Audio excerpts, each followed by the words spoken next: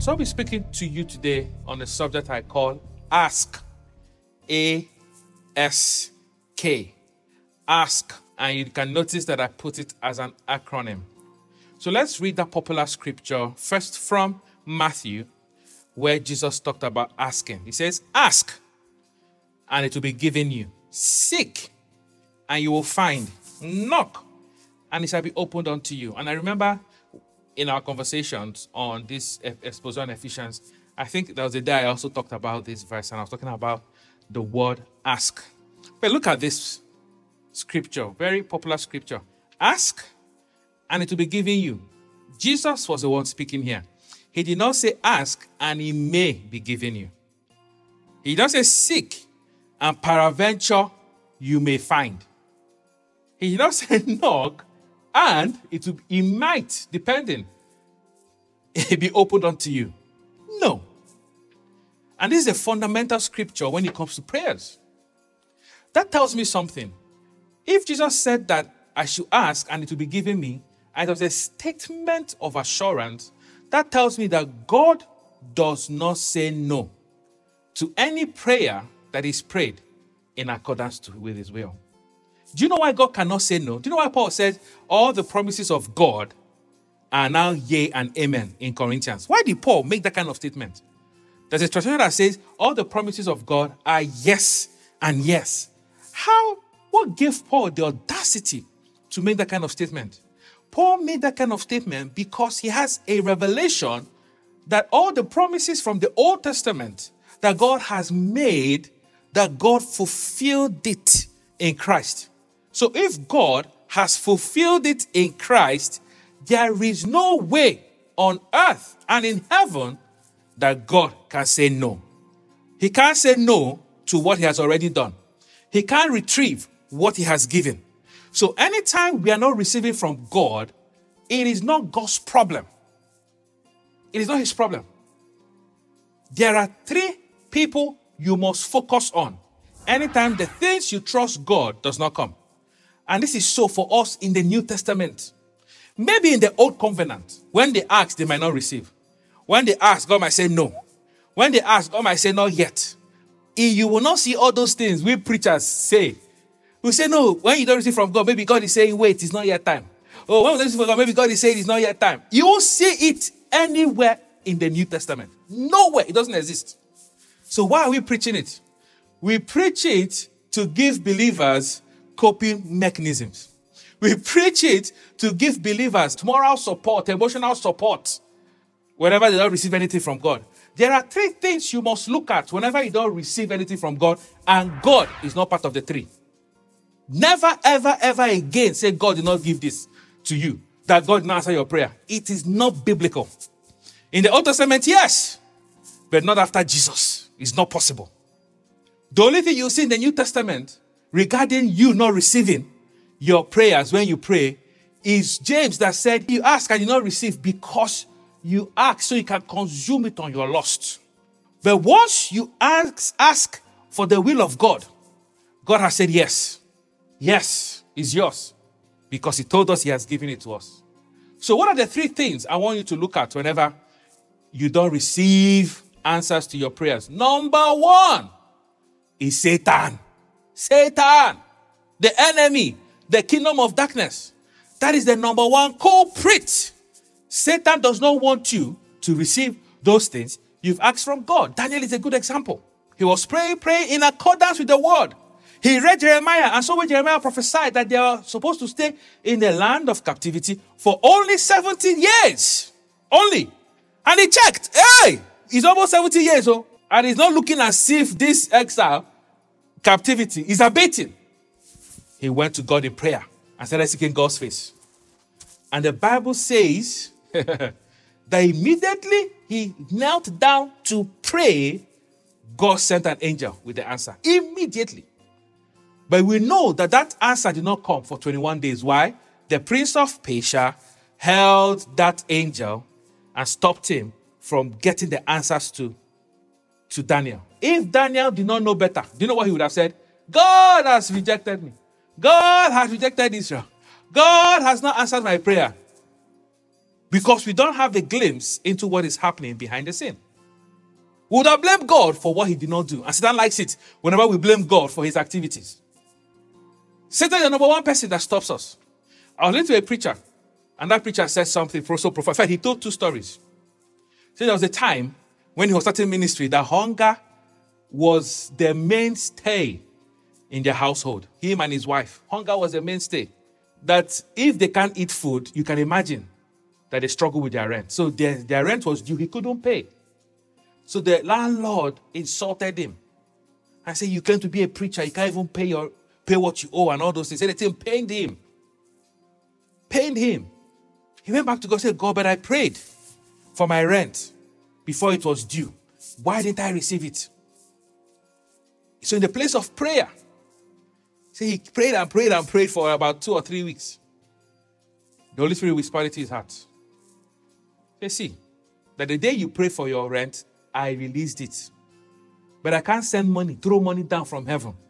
The only way I can answer that kind of prayer is by speaking to someone to give you the money. He said, I spoke to someone to give you that money. But see what is going on. The enemy has stopped that person from giving you the money. So pray against the enemy to stop whatever that person is doing or he's doing to that person to stop it from giving that money, to release the money. He said, Started praying. Now one day he was in his mom's house helping the moms to fix something, the fence. And the mom was like, oh, do you remember your teacher? So lady. He said, yes. Say, oh, that she called. I was asking after you. And I think he gave him her number that he said he's going to call you today. So the woman called him and was like, oh, can you and your wife come for dinner? So he was like, oh my God, we've not eaten for days. Like, this would be so cool. So he went for dinner they went for dinner with a woman. After the dinner, the woman gave him an envelope and said he should please forgive her. That the Lord spoke to her 3.5 weeks ago to give you that money. But in her mind, she was like, why should she give this guy this money? That she has never given anybody money outside her ministry, outside her church. Why? It took 3.5 weeks of battling with that thought. Finally, she got a point to say, okay, I'm going to sow into him. Who was giving her that thought? You can now see, based on what he said God told him, that it was Satan that was giving her that thought. Stopped the miracle God released. And I've heard several stories like that. One other guy, I heard him tell his story that he was believing God for a property, saw the property he liked. He went ahead, bought the property, but he was hoping that he will sell his property so that he can afford the mortgage for the new property. But what happened? Months passed, he could not sell his old property. So he was stuck paying mortgage for 2 properties, and that was a financial burden on him. So he went to God in prayer. I was like, God, I need to sell that property. Help me sell that property. Blah, blah, blah, blah, blah. Cut a long story short.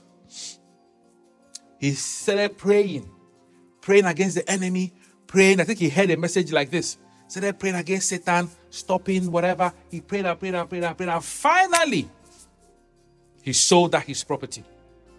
So to the guy he sold the property to, when they were signing the documents, doing all those necessary things to transfer ownership, the guy said to him, do you know, the first day you put a sign for sale for that house, I told my wife, that is our next house.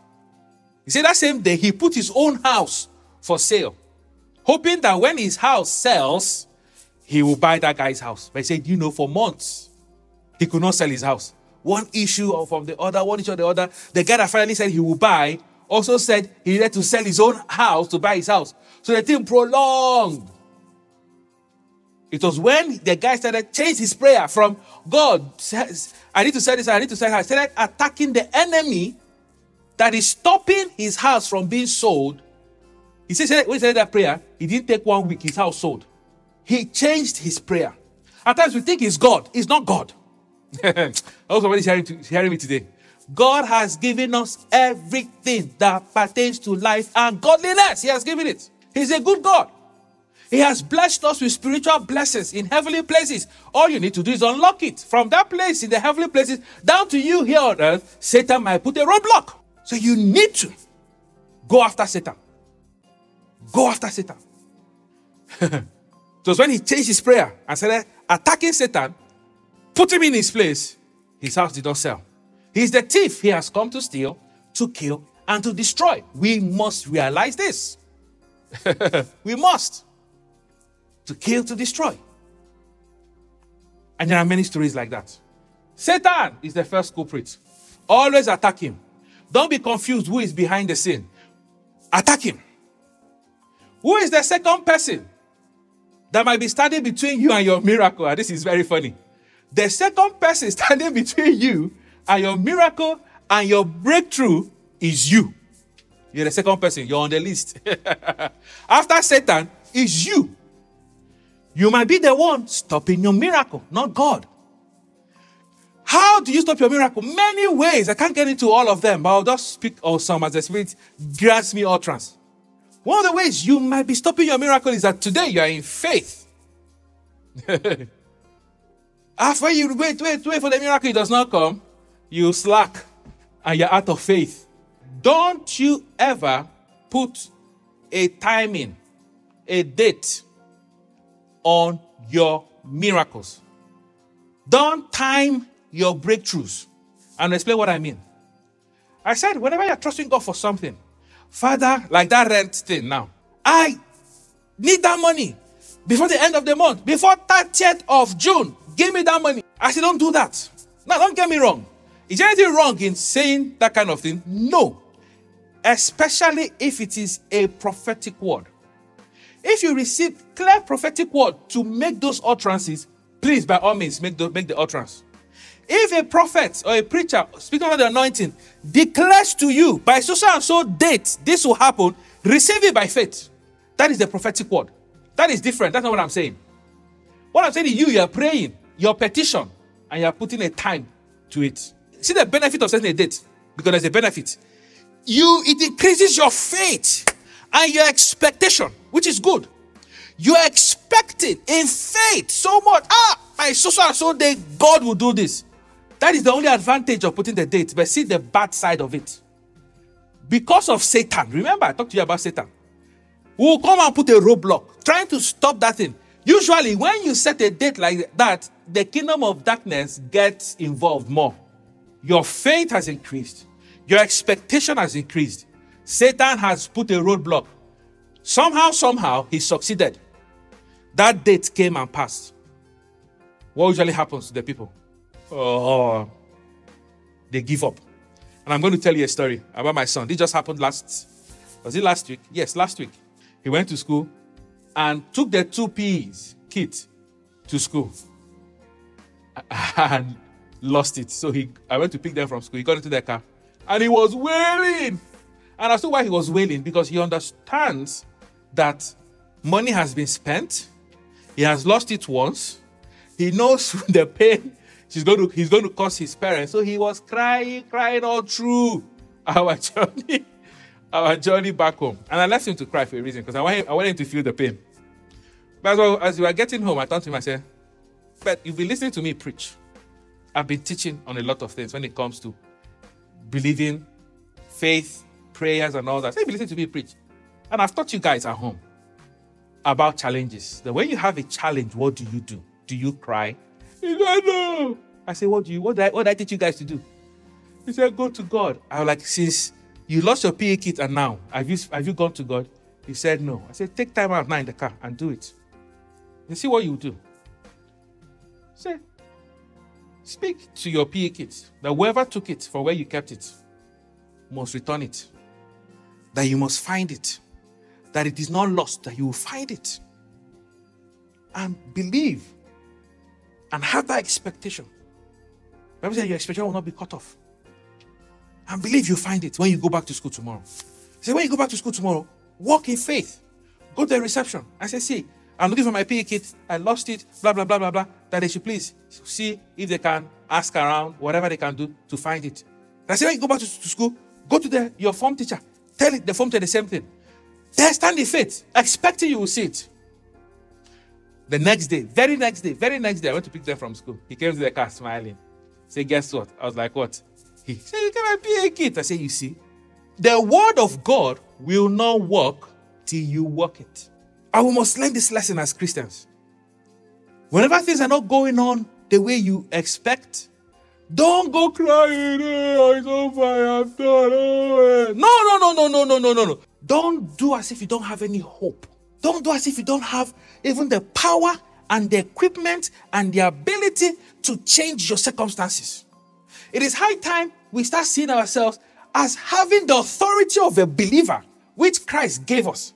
We start seeing ourselves as people endowed with the power of God and start using those assets that we have. These are assets given to us by God. It is time we start using them. Start using them. Don't give up. Don't give in. Satan knows that we are like this. When things go wrong, go. That is why whenever we set a date for a miracle, the kingdom of darkness will do everything possible to make sure that miracle doesn't happen when you set it. So that you will fall into despair. And you'll be like, oh, faith doesn't work. Oh, it doesn't work. Oh, God doesn't do this. And it takes you back. It takes you back from this journey of faith. Satan knows. So that's why it is not good to set dates. However, there's a balance. If you sense the prophetic word or the presence of God, yes, you can. If a minister functioning under the prophetic says that in 3 days, that's what will happen. Believe it by faith. That is the prophetic word. What I'm saying does not include the prophetic word. On your own, you just set a date without any prophetic, guidance. Don't do it. Satan will use it to affect and assassinate your faith. And there are many other ways we also stop our miracles. You live in sin, you stop your miracle at times, not always. Why not always? Because of grace and mercy. But sometimes it affects your miracle. If you're living in sin, if you're not treating people as God has told us to treat people, you might also stop your miracles. That doesn't mean that God is the one stopping it. Satan uses it, even with sin. Satan uses your sin against you. Satan uses your behavior against you. It is still Satan at the end of the day. Just like you are the one now opening the door for him to attack. The third person in this group are other people. But don't attack them. They are also instruments. They are agents of Satan. So at the end of the day, even other people, you have Satan behind it. So at the end of the day, it is still who? Satan. So why I say you're the second person is that don't allow yourself to be used as an instrument. Then when Satan is using other people to stop your miracles, like he was whispering to that woman's ears from giving that man of God that money for his rent, as he was working on other people so that they will not sell their house, you can see other people were involved in stopping that miracle from coming. But who was behind the scene? It is still the one who has come to steal, to kill, and to destroy. Go after him. Hallelujah. Glory be to God. So, back to our ask. A.S.K. What does the first A stand for? The first A stands for ask. And I've explained that previously. I think I talked about that 2 weeks ago. So, what does Jesus mean by ask there? It means state your request. It is the same thing a waiter does to you when the waiter gives you the menu. God has done the same thing to us when he gave us his promises in his word. His word is like a menu of promises. He's now saying, ask, which one of these promises do you need? Be clear on it. And when I spoke about it, I talked about blind Bartimaeus, who screamed, oh, Jesus, son of David, have mercy on me. And Jesus asked him to come. And you would have thought that Jesus could see he was blind and immediately lay hands on him and say, receive your sight. He did. Jesus asked him to ask. He said, what is it you want the son of David to do for you? Ask. So asking is not bombarding heaven. Father, do this. No. Asking is standing in faith to say, Father, according to your word and your promise in the book of this chapter, this verse, that, I ask for my rent. So you are specific. So asking there is actually be specific with your request. Seek. S is seek. What does seek mean? Seek are those questions you have. I talked to you about questions when I spoke to you about how to be led by the Holy Spirit through our thoughts. This is something you must learn and make it a lifestyle. Always carry questions in your heart. That is seeking. Seeking. Another word for seeking there is searching. You are searching to know. Paul talked about it in 1 Corinthians chapter 2. That is the spirit. Searching to know what is in the heart of the Spirit. Your human spirit is searching to know what is in the heart of the Holy Spirit. Questions. Those requests that you make, you want to know. Prayers like the prayer of inquiry. The first word, ask, there, talking about petition and supplication. Remember when we looked at the armor of God, Paul talked about praying all prayers. The A there asking is petition. You are specific in what you want. The seek there is another kind of prayer. It's a prayer of inquiry. You are seeking to know. You're asking questions about your future. What to do. Where to go. Prayer of inquiry. That is seek. Knock usually means a lot of things, but the one I want to point out today is anytime Satan closes a door, knock it down. Knock. Anything that is closed, you cannot penetrate. Knock it down. Knock it down. Knock it down. Say knock and it'll be open. And that kind of prayer is the prophetic prayer. You foul spirit, in the name of Jesus, out! Knock it down. Every closed door, you knock it down and you go through it. Knock there might also be you are praying and believing for the next level. But that level is closed. The lid is over it. The ceiling is over it. Knock it down and command it to open. Jesus said, everyone who asks will receive. Everyone who seeks will find. Everyone who knocks, the door will be open. I wanted to point that out. Everyone. No exception. All right, go to the next slide. So, Jesus told the story before he said this. What was the story? So the story of a friend. The prayer of opportunity. A friend came to him at midnight. He didn't have anything to give to the friend, so he went to his neighbor and was knocking. Disturbing the man till he opens the door. So after Jesus told this story, that he now said, ask and it shall be given you. What is this story about? Persist in knocking. Now, there's another section of the knocking I want to talk about. This knocking here, or this prayer here, is talking about when we pray for another person. The intercessory aspect of prayer. So the ask is petition, supplication. Seek is inquiry. Knock is prophetic. And on one side, like this story now, he's talking about intercessory. The man that went to his neighbor was not asking for bread for himself. That would have been petition. He was asking for bread for his friend that came visiting, for the visitor. So the man was the intermediary between the giver and the one we need. That is intercessory prayer. That means whenever you are standing in the gap for someone, do what? Keep knocking till you receive. You don't stop. Keep knocking till you receive. 2, whenever you are seeking, requesting something from another human being, this is not to God now, from another human being, be persistent. Don't give up. They tell you, go, we won't do this for you. Go again. They say, no, you don't qualify. Go again. Keep going, and don't give up. That's another knocking aspect to this knocking. Don't give up. Whenever you are making a request from an organization, a company, or an individual, don't give up. That is what Jesus is saying here. Don't give up. See what Jesus said? Say, though the man will not rise to give you because you are his friend, that person will not do that thing you're asking for because he knows you.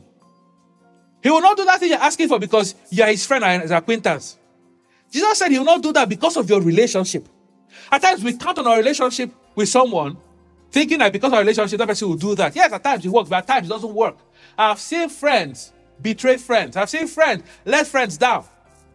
But Jesus is pointing out something. He said, even though your relationship is not strong enough to receive from that friend, there is something that is strong enough that will weary that friend into submission. He says persistence. That's what I call importunity. He said, for his persistence, he will rise and give him as many as he wants. In other words, whenever you are praying the prayer of intercession, don't give up. Persist. Don't give up.